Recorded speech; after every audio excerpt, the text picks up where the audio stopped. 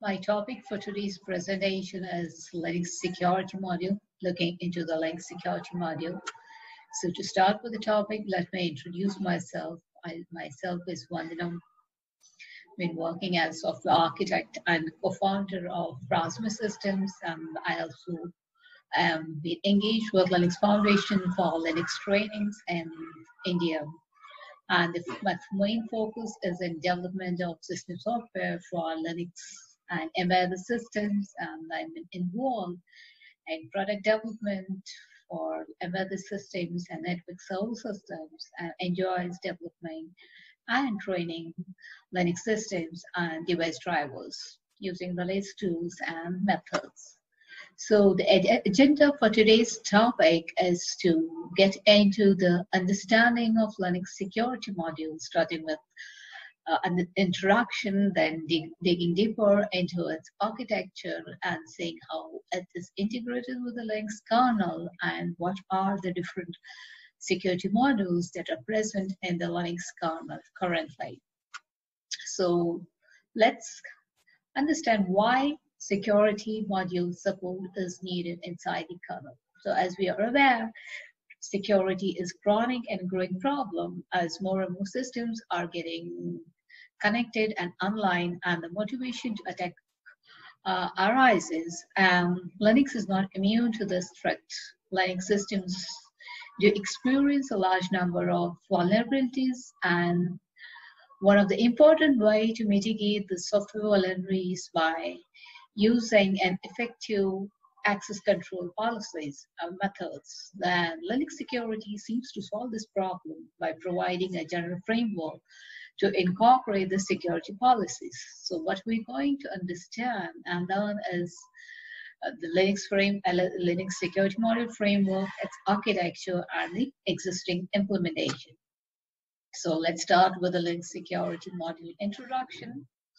What is Linux security module? It's a framework integrated into the kernel to provide necessary components to implement mandatory access control without a need to change the kernel every time. And application whitelisting has been proven as one of the most effective way to mitigate the cyber intrusion attacks, and a convenient way to implement this practice is used by making use of Linux security module. So what exactly is Linux security module? It's a code compiled into the kernel. It uses the LSM framework.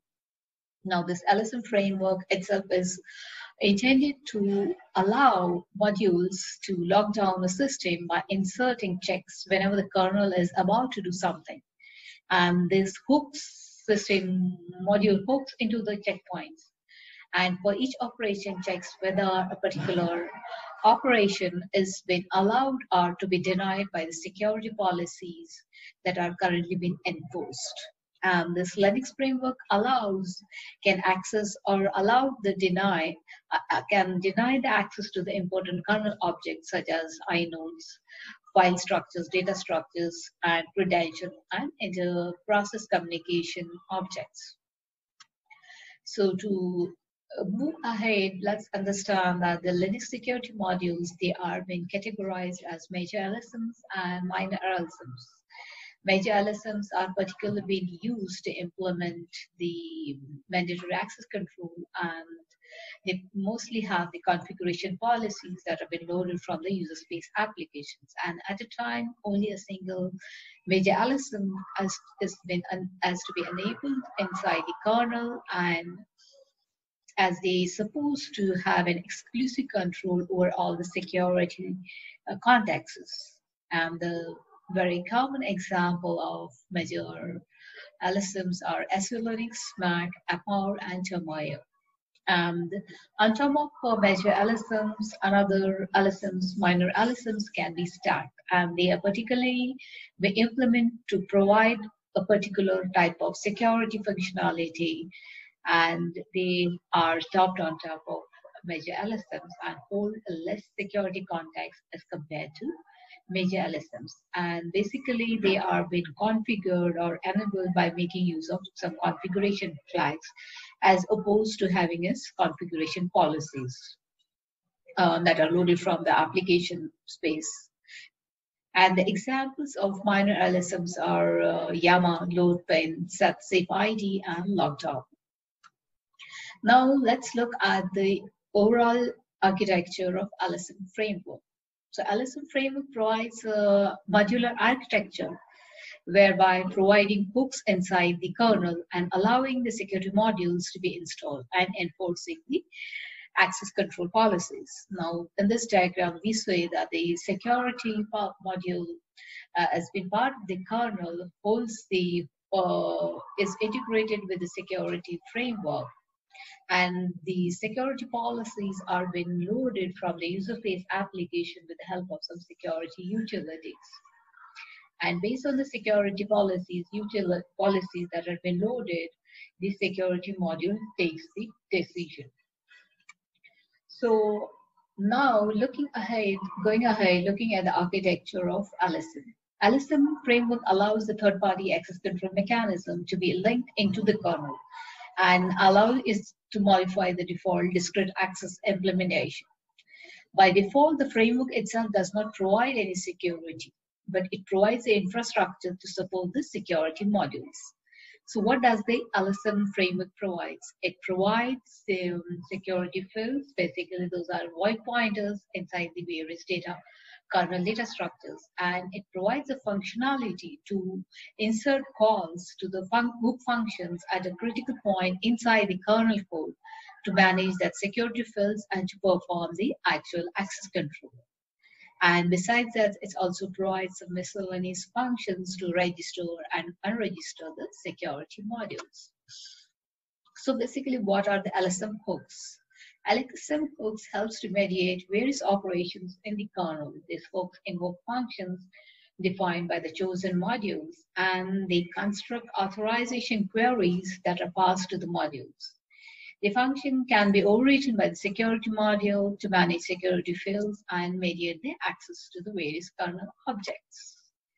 So other than the hooks, the main component of the security module is the security data fields. Now these security data fields, they are being added into various kernel data structures. Those are important kernel data structures. And with the help of the security data fields, the security information can be stored and been mediated through the security modules. So LSM framework enables security modules to associate this information to this kernel objects, and they extend the sensitive data types. And basically, they are opaque void data pointers, and they are totally being managed by the security modules. Now here, these are the different kernel objects where the security data fields are being present. And as we are talking about the security inside the kernel, the various kernel objects like the kernel objects for process management and program management are like task structure and Linux bin binary program, which holds the security data fields. Similarly, the security data fields are also being present in file system, where security tracing can be, access control can be managed for file system using the data structures as superblock, file inode, file structure, and the inode structure. Similarly, the security data fields are also been present for networking subsystem inside the packet and network device, like the data structure socket buffer, which encapsulates the IP packet, and the net device structure that represents the network device. Okay, so the security fields are part of this data structures.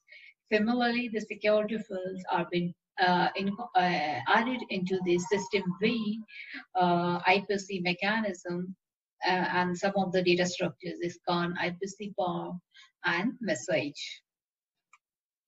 So here, this is just to give an example how the security fields are part of the different kernel objects. So here you see the example of file, then inode, and this super block.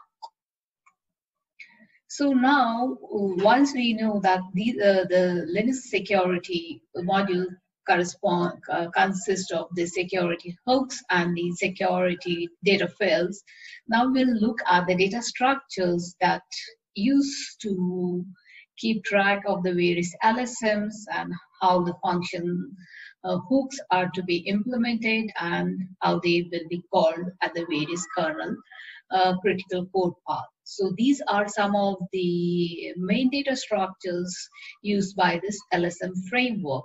So one of the important data structure is the security hook list structure, which maintains the list of security hook structure itself and stores the information of the LSMs added into the system, the various LSMs that are added into the system. Now, each of the LSM provides the set of hook functions. So these functions are being maintained and taken care by the data structure that is a union of security list options. So this data structure is a union of function pointers of security hooks defined for that particular LSM, and which are called at the various critical paths inside the kernel code. Now, once we have defined the various hooks for the particular LSM, we need a mechanism through which these hooks will be called. And there has to be some way when there are multiple LSMs being stacked upon each other. And for that purpose, we have this data structure called a security hook heads, which contains the heads of the linked list corresponding to each hook, and which helps this helps for allowing the execution of the hooks in a particular write order when respecting the stacking property of the LSM. So here in this case, like if you go back and look into the kernel tree, so here in this case I have a kernel for 5.6.14. This is the header file lsmhooks.h, where all these data structures are being defined. So here in this case, when you look at the first data structure, that is security hook list data structure, which holds the list for all the LSMs that are being defined. Similarly, we have the main data, one of the other data structure is the options data structure, which contains the hooks that are to be called at the various kernel code path based on the different kernel objects that it is referring to, such as like file system or networking or IPC mechanism that has been used. So here we say that these are the different it's a union of function pointers. We'll go into the details as we move ahead with this presentation.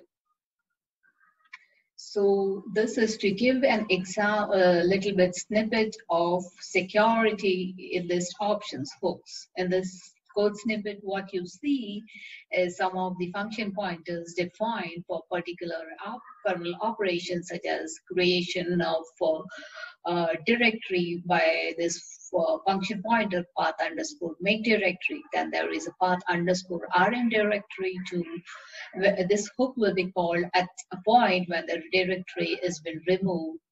Then there is a hook for file open. Whenever a file operation, open operation happens, then in the kernel code path, when the file open operation is happening, this hook is getting called.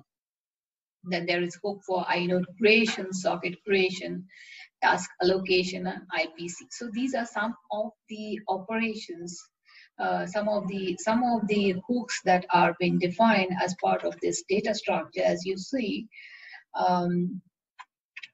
to provide the security hooks inside the kernel code.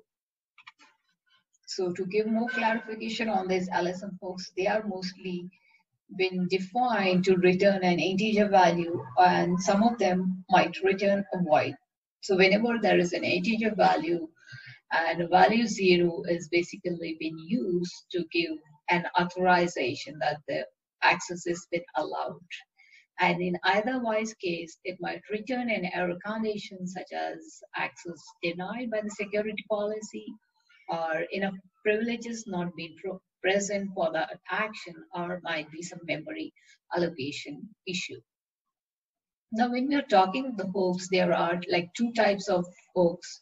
One is object-based hooks, and another is like path-based. So when we talk about object-based hooks, those are like they operate on the data structures like inodes, files, or sockets, and authorization will be based on this object attributes. Whereas other types of hooks, they are based on the paths. And to talk more about security data fields, this is like it is the functionality provided by the LSM framework, which allows for enabling special fields located in this various data structures and reserved for use for security modules. And usually they ends with the underscore suffix and allows for maintaining a context between different hooks. And they are basically being used by the major LSMs. And minor LSMs do not use these security fields. So other functionality being provided by the LSM framework is like they also provide the auditing functionality, which provides an alternate way for generating log files, and also have an interface for creation of pseudo file system, which can be used to interact with the user space application, and for loading and editing some access rules and policies for that particular LSMs. So now, as we have looked into the data structures that represents the LSM framework, now let's look at how LSM code is integrated into the Linux kernel. And for enabling the Linux security module inside the kernel, these are some of the places where we need to take a look at. One is the kernel configuration, which defines the security module policies, not policies, but the behavior of that security module and how it has been controlled during the kernel building process, as well as when the security module has been enabled and the kernel is up and running. And other than that, we'll have the make files which to integrate the LSM code and get compiled inside the kernel based on the kernel configurations. And there might be need based on for the basic security module code, and then which so as to integrate with the Linux framework. So we'll see one by one what these things. So here in this case, LSM kernel configuration, one of the very basic kernel configuration, that is default configuration, kernel config needed to be selected at the boot time. So if you want, suppose if you are working with a Yama security module, so here in this case we see that this config security Yama has been defined in this directory security. Like if you go back, so security, there will be Yama name directory, and here in this case keyconfig has the kernel configuration defined for security. And as we see this, by default, the security is, by default, it is no, means it will not be built as part of the kernel. So when we are building the kernel, that security kernel configuration, we have to select this functionality so that it is enabled inside the kernel. And it also holds the information like what it is dependent on and various other stuff. So once the kernel configuration has been done, the make file is the part that will include the instruction to get that security module code integrated or built into the kernel. And then we see like how the integration happens with the kernel. The major LSM framework code is contained in the security directory, particularly security.c file, and it has the LSM framework initialization code by which calls the security init functions. This security init function does the work of enabling the LSM framework and loading the security modules in the order like capability module, then minor modules, and the major modules. So now here in this case, the basic POSIX capabilities as part of the discrete access control and extended security is being compiled as the capability module, which gets loaded at the very first module, then the minor LSMs and the major LSMs. Now, whenever a security module is being enabled, it has to be registered with the kernel, and that is done with the help of this API called as security add hooks, which registers this particular LSM inside with the kernel. Now, here in this case, we see the example of Yama LSM, where it is calling security add hooks. And the parameters that are passed to this is the array of security hook list structure and the size of that array. Okay, so like if we go back into the kernel code and look at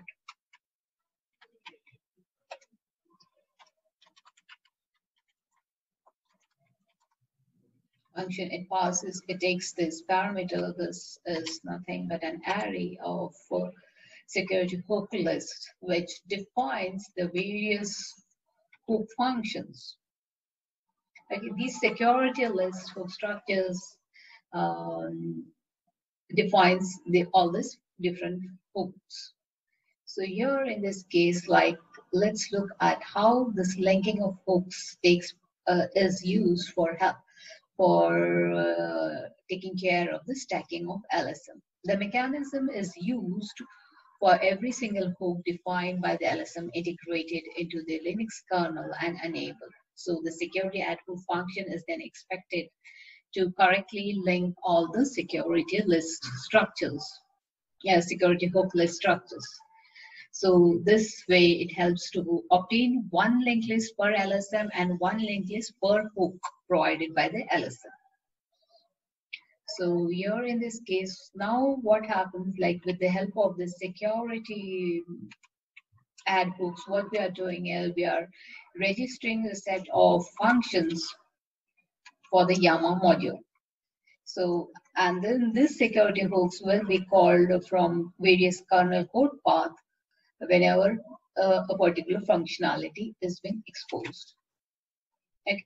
So to get these hooks being called, the kernel,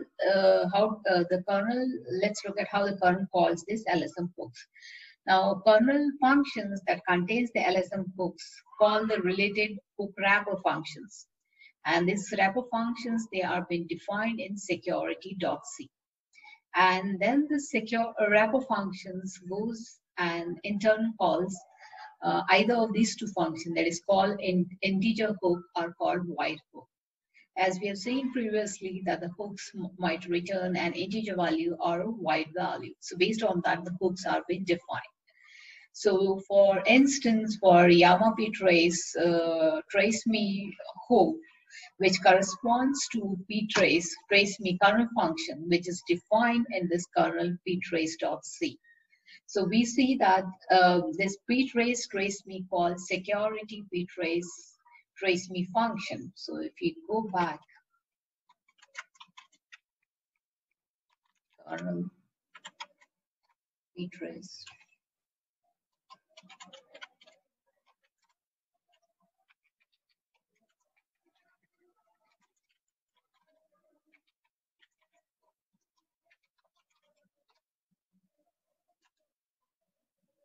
So here, in this case, we are talking of a ptrace function, which is called from the ptrace system call.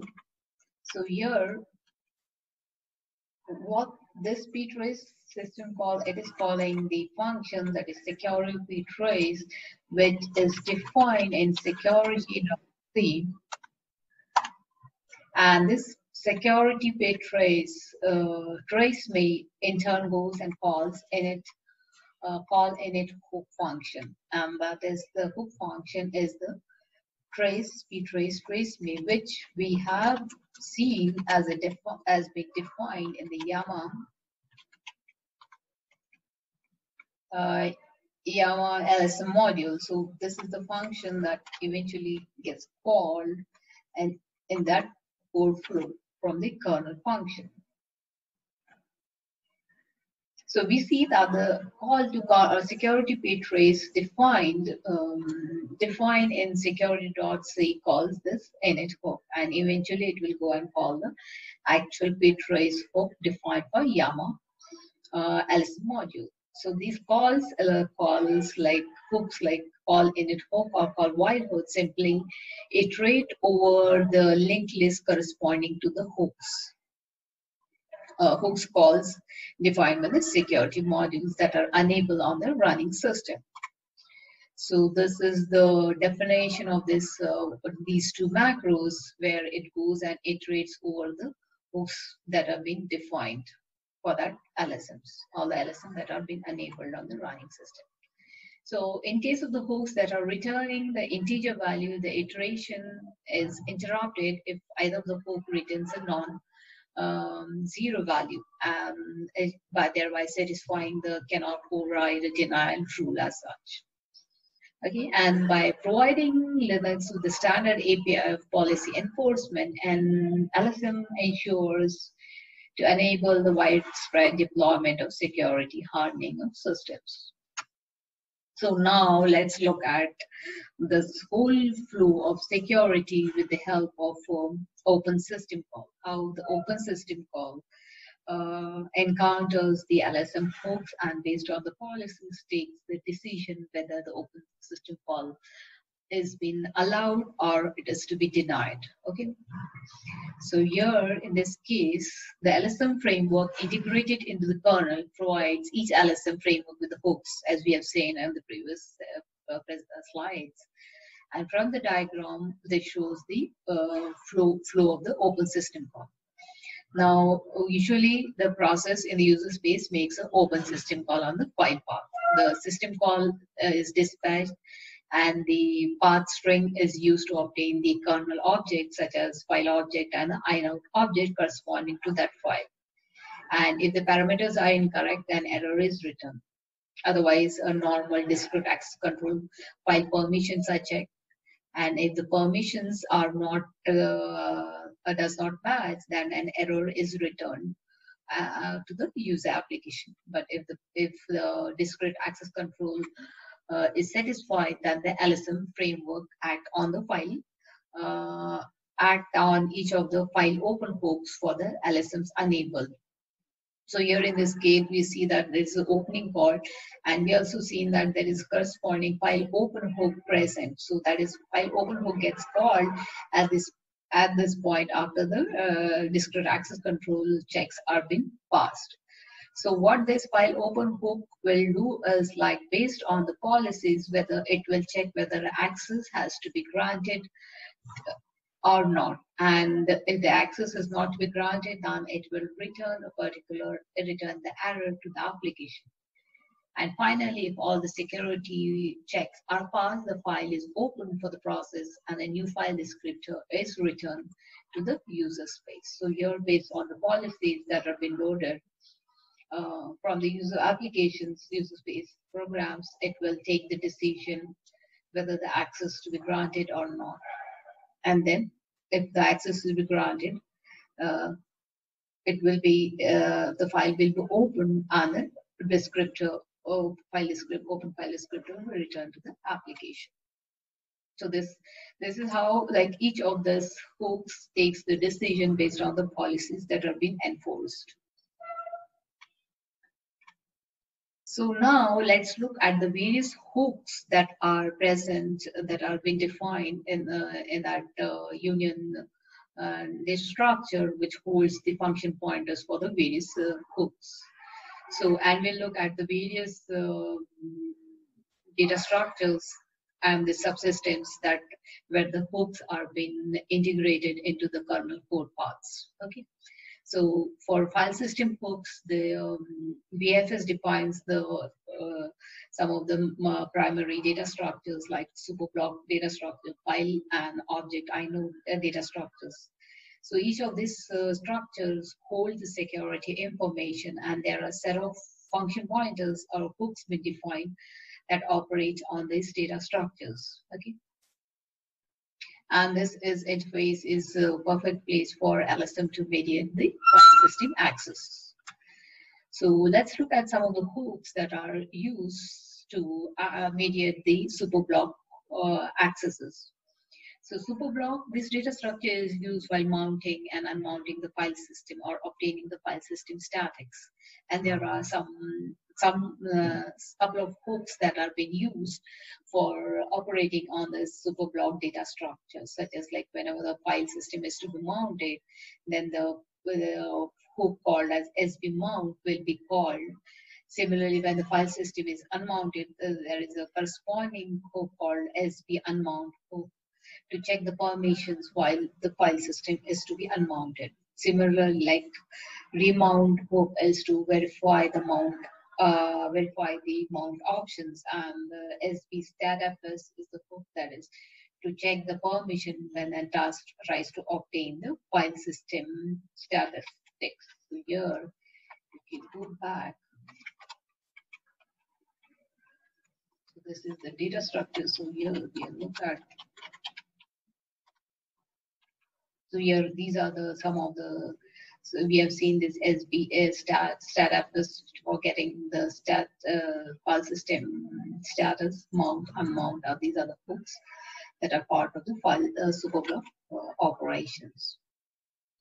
Similarly, there are a set of hooks to operate on the file data structure. The file data structure represents a file that has been opened, and it contains a file operation data structure which describes the various operations that can be done on the file.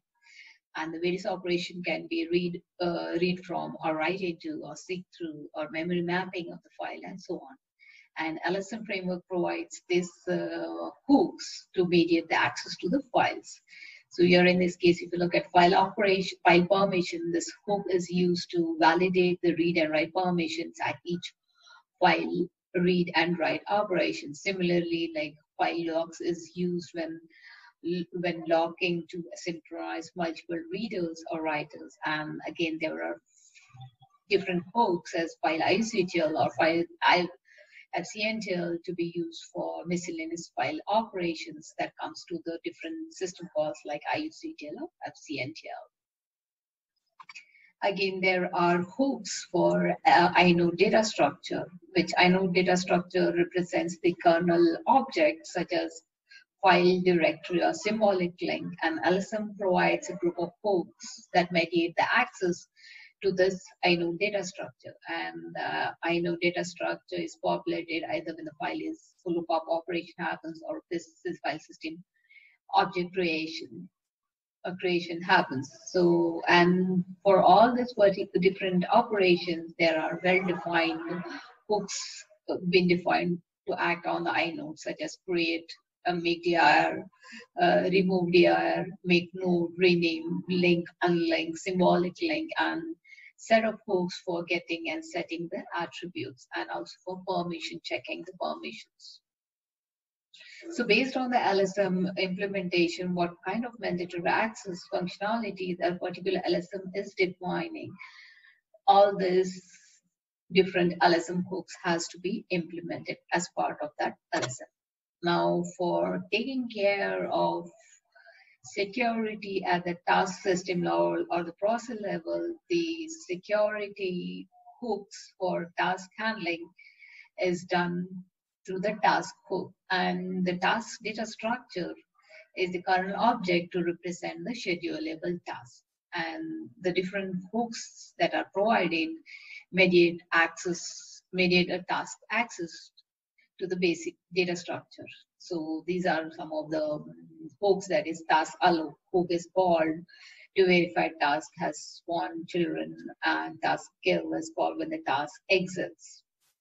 So during the life cycle of the task, some information may change, like the process can execute a set user ID system call, which eventually it will go and call another hook called as task set UID hook. Okay. Now, these are some of the hooks that are to work with the IPC mechanism, system B IPC mechanisms such as shared memory or semaphores and message queues. And again, LSM provides set of IPC hooks that mediate access to these IPC objects, such as IPC permission hook checks the IPC permissions. Similarly, message received hook check permission before the message is received from the message queue. And similarly, there are functions for shared memory and semaphore control. Again, now there are another set of hooks for working on networking subsystem. As we are aware that networking is an important aspect of Linux, and more importantly, securing the system from network attacks, LSM has provided the extended security to this area.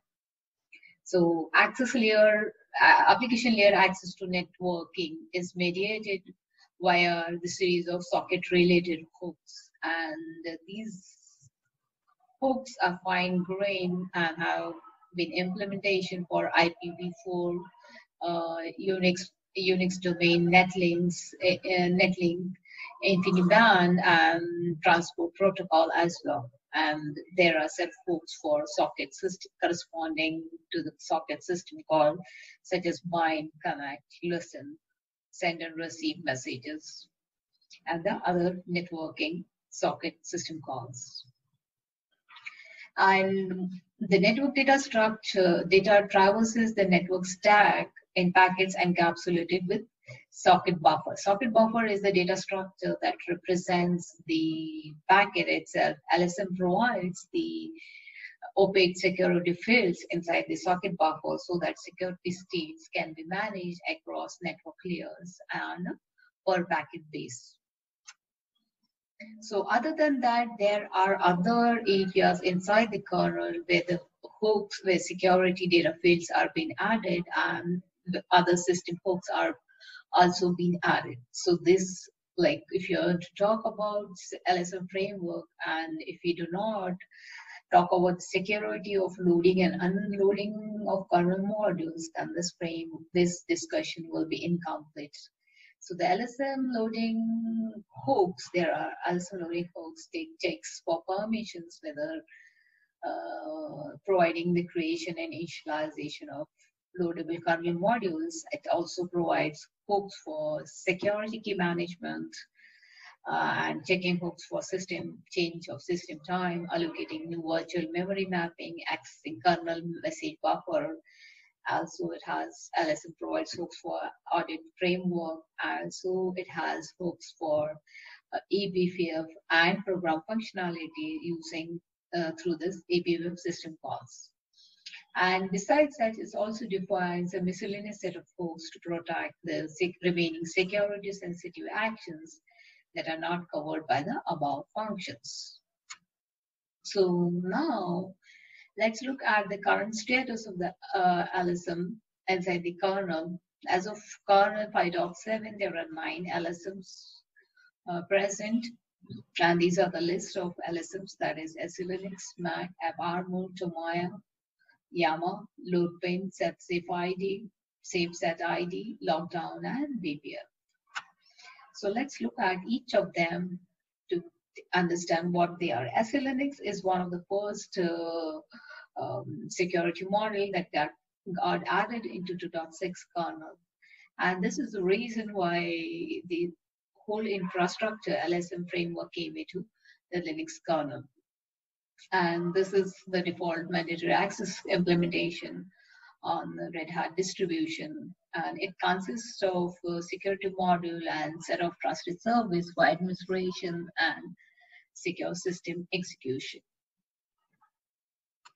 Another is the similar to SLX MAC is also attribute-based mandatory access control, and it is the second LSM development that got merged as part of 2.6.24 release. And basically, it is a simplified version and it's designed for embedded systems and to provide a simpler administrator uh, tools.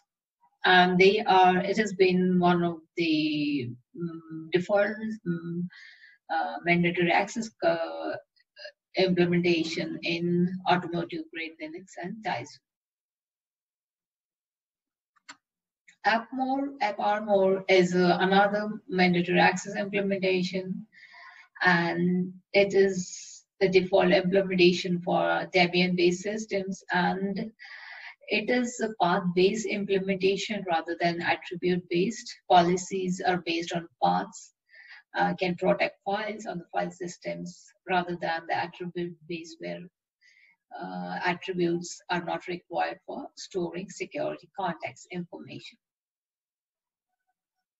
Another is the Tomoyo. Tomoyo is also like AppArmor path-based implementation and was first merged as part of 2.6.30 kernel release. And Tomoyo is used to enforce mandatory access using the domain which is determined by the process execution history, and each domain is represented by the concentration of previously executed paths. Now here we see the other minor LSM load pane, which was merged as part of 4.7 kernel. And load pane ensures kernel loaded files like kernel modules all originate from the same file system. That is with the expectation that the file system is backed by the read-only device such as CD-ROM or DM variety. So this is intended to simplify the embedded system development systems that need not have the kernel module signing infrastructure in place if the system is configured to boot from the read-only devices. Yama is another minor LSM merged in 3.4 kernel, and it is intended to collect system-wide discrete access security restrictions that are not handled by the core kernel, and its scope is reduced to the ptrace system call so that if a successful attack on one of the processes that are running is happening, then based on the AMA policies, it can restrict that whether the process address space can be traced or not. And whether using bitrace to extract sensitive information from other process running as the same user. Now, another LSM called setID was merged as part of 5.1 kernel. It is used to restrict the user ID and group ID transitions from a given user ID group ID to only those that are approved by the system whitelist. setSafeID gets the setID family of system calls to restrict transition from a given UID to only those that are approved. And another LSM for lockdown was merged as part of 5.4 kernel, implements a lockdown feature of the kernel where when lockdown is enabled, the kernel parameter can be used to lock down the kernel in either of the mode like integrity or confidentiality mode. So when the lockdown is set to integrity, the set of features that allow user space to modify the kernel are disabled, such as access to slide mem or kernel memory of our ports, and then kexec of unsigned images, and raw access to IO ports and memory, unsafe module parameters. So all those are being denied when the lockdown is set to integrity mode. And when the lockdown is set to confidentiality mode along with the integrity functionality, it also disables the features that allow user line to extract potential confidential information such as running kernel from the running kernels such as slash proc k-core access or use of kprobes or use of bpf to read the kernel memory or unsafe use of perf and use of tracefs. So this gives us the various idea of the various LS modules that are present in the Linux kernel. So to conclude about the Linux security modules are not designed to prevent a process from being attacked. That for that, a good coding practice, configuration management, and memory safe languages are the tools. But Linux, the protection provided by the Linux security module do, however, help protect your system from being hacked when the attacker tries to exploit some flaws in the running programs. They are important. They can be an important layer in any defensive strategy on Linux systems. And by understanding what protections they provide, you hopefully have a great appreciation for what system needs to protect and how to implement those protections. So this completes our session on understanding the Linux security module and getting into its details and understanding the various types of security modules that are present in the Linux system. Thank you.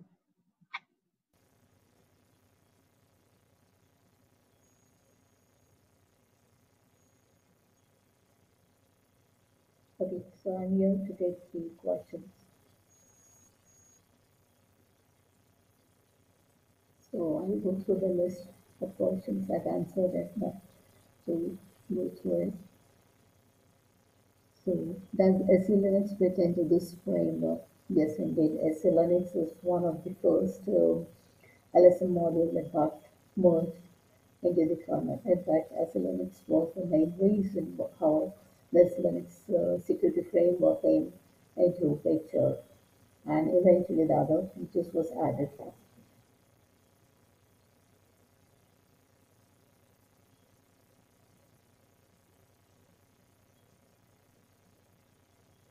Is there any second question? Is there any information which LSM is a major and which is minor in the kernel history?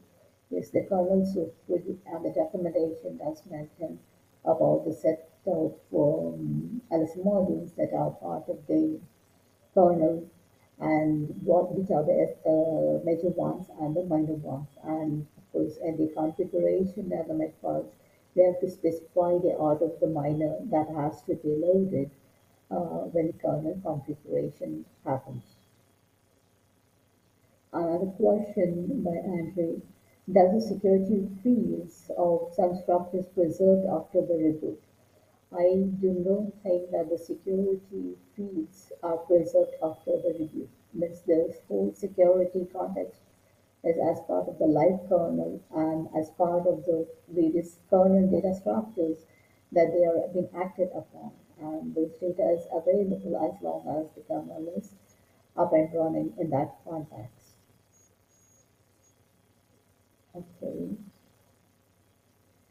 Another question by Wilson is what is the best way to measure the overhead of these LSM hooks? So as you've seen, one way is to use the LM benchmark tool to measure the performance of the various system calls performing the different operation and measuring the open and close and measure file statistics information. And that is one of the tools that has been used to measure the performance effects. One of the questions that Shashi is, does Linux 4.1 has LSM support? Yes, indeed. LSM support has been added since 2.6 and corresponding new LSM modules are been getting added on top of that. And the question by Andrew, can some LSM hooks be called before discrete access control checks? No, actually, the order in which The hooks is called first the disparate access control. Hooks checks are being done because that's the inbuilt security feature. And then after the discrete access checks are then the LSM comes into picture where if there is any major implementation that is any mandatory access control that will be done. Another question by Shashi is configurable from through make config, yes. So to enable any security module into the kernel, we have to configure that at the book compile time by making use of make config.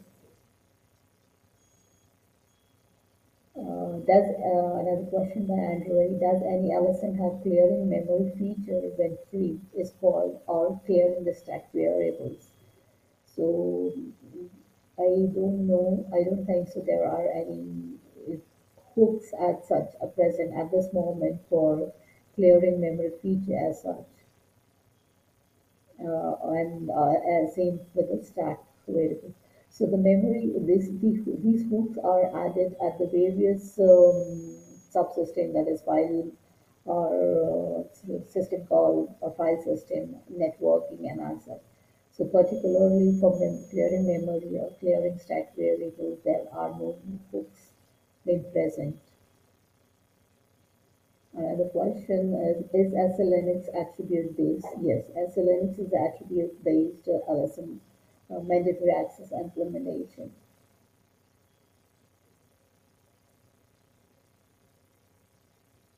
So yeah, I think that's the list of questions I have.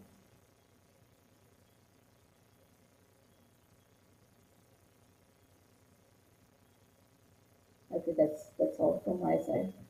Thank you. Thanks for giving me an opportunity to be part of this conference.